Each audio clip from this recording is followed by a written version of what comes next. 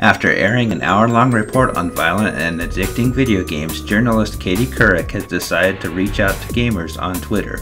Earlier today, she encouraged her followers to tweet messages that speak to the positive side of violent games. Her tweet was as follows: "Passionate gamers upset whether violent video games can contribute to behavior. Tweet the positive side of violent games. Thanks." Couric followed the tweet with another telling her followers that she would like to use the comments for an upcoming show. However, what they would be used for was not specified. The tweets were in response to the backlash that Couric received after her special report aired on Monday titled, "Are Video Games Ruining Your Life?"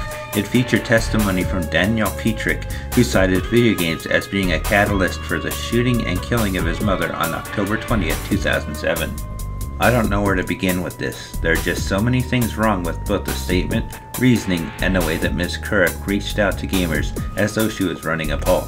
It all just seems really misguided on so many levels. First off, she airs a report attacking video games.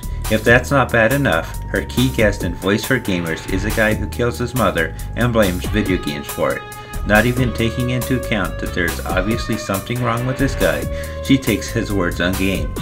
I'm sure a guy convicted of murder is going to be a sure mind and totally objective about why he killed his own mother. Where's the logic there?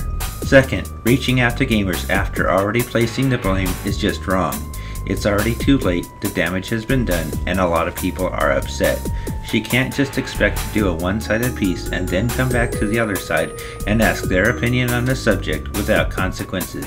Life does not work that way.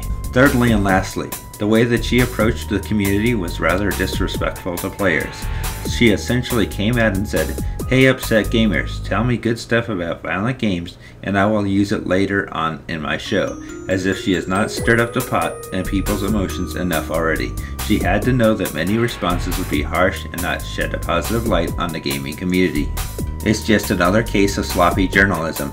All too often we see journalists quick to jump on the press that video games are responsible for the deranged individuals out there.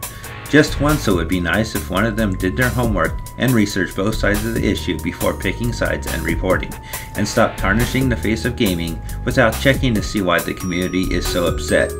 As always, we'll keep our eyes open and see what happens next. That's all for now. Peace out.